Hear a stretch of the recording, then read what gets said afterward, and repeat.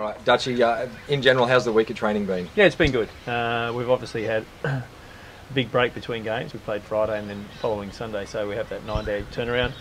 Able to get over a few bumps and bruises, so that was good. Being able to reflect on the game and obviously build for this one. So good preparation. You had a few guys earlier in the week that were, I guess, being eased, you know, like the tags, for example. How are those guys? Yeah, no, tags trained today, no problem. Q still had a session off his feet today. Had a fairly difficult one the other day, but he'll train tomorrow. He should be fine. So apart from the ones that were already injured, everyone's fine, fit.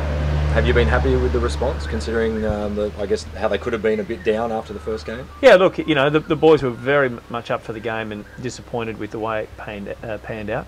But looking forward to being at home for the first game and looking to make Energy Australia really into a fortress this year. You talked about, I guess, working on the front third. Have you made any personnel changes and anything like that for this week?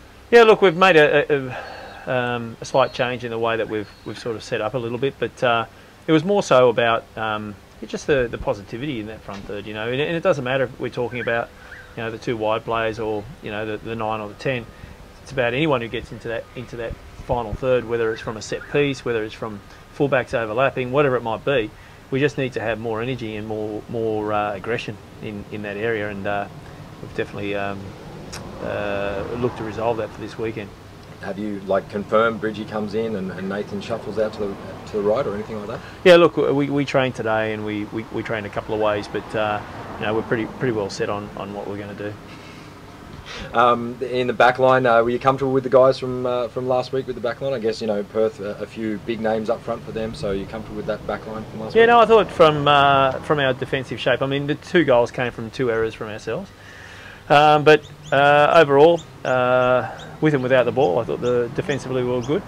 I thought the back line bringing the ball into the midfield was good. I thought the wide players getting up and down was very positive as well. So and even from a defensive point of view, were very hard to break down. So from that they were obviously able to do what we set out to do. But again, it's not just about the back four. It's about, you know, from the front that we start to defend, and from the back we start to attack. So, but again, they were good in their area.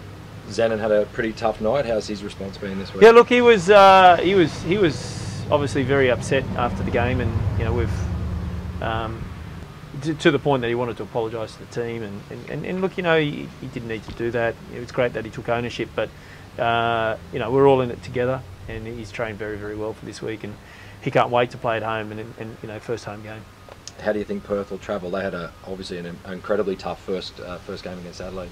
Yeah, look, I think they'll not make too many changes. I think at the moment, I think all teams are a little bit like that.